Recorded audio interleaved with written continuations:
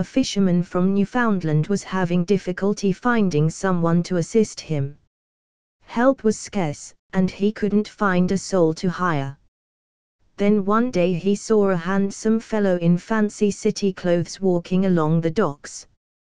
This was obviously not a man looking for work, but the fisherman still called out, half in jest, "Are ye looking for some work?"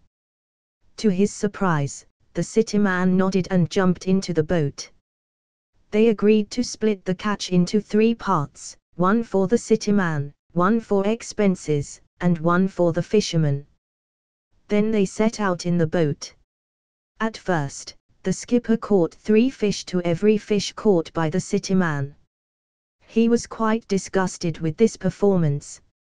At this rate, he would have done better fishing alone. So he said, "Am I supposed to catch all the fish for you?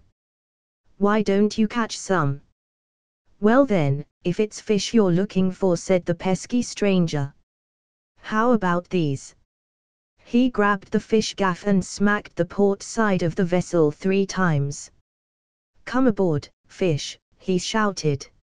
Immediately, fish of every shape and size came leaping out of the water on the port side and flopped into the bottom of the boat. The stranger then hit the starboard side of the boat 3 times, and fish came hopping and flopping in from that direction until the boat was so full the skipper could barely see the stranger over the mound of fish. "Stop or you'll drown us both," he shouted to the city man. Well, that pesky city fellow held up the fish gaff and immediately the fish stopped jumping into the boat. The skipper eyed the catch, and then grinned in delight at the city man. "I wish I'd brought us a spot of rum," he cried enthusiastically. "We should celebrate this fine catch." "A spot of rum, coming up," said that pesky fellow. He bored a hole into the mast with a little gimlet he took from his pocket and out poured enough rum to fill a mug. Then he bored a second hole into the mast and poured himself some whiskey. By this time, the skipper was marveling at the magic produced by the pesky city fellow, but he wasn't about to ask how he pulled off such stupendous tricks. He was just grateful to benefit from them. He topped off his rum from the hole in the mast and then turned the boat towards shore. The stranger wanted to steer, but the skipper wasn't sure where that pesky fellow would take the boat, so he politely declined the offer and the man grinned knowingly and poured himself some more whiskey. When they reached the docks, the 2 men sat down and started dividing the catch between them.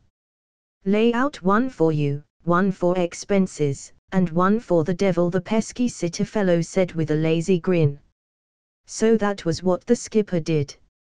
He made 3 piles, and they kept throwing the fish one at a time into a pile, chanting, "One for me, one for expenses, one for the devil," until the entire catch was divided. The skipper put the devil's portion on a wooden rack, called a stage, that was used for drying fish. "Much obliged," said the pesky fellow with a happy grin. He kicked over the stage, leapt into the sea with his portion of the catch, and the whole kit and caboodle disappeared in a puff of smoke. The skipper shook his head a few times. Then he went back to the mast to pour himself some more rum. But both of the boreholes had disappeared along with the pesky fellow.